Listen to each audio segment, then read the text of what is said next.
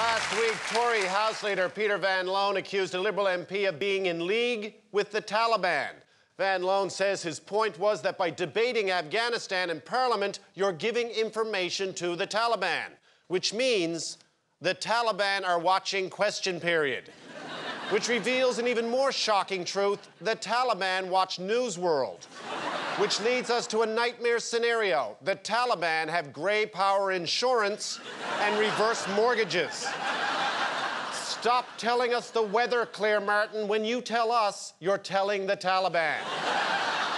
Meanwhile, Van Loan's remarks sparked outrage amongst the Taliban, who quickly pointed out the main difference between them and the Liberals: effective leadership and a clear vision.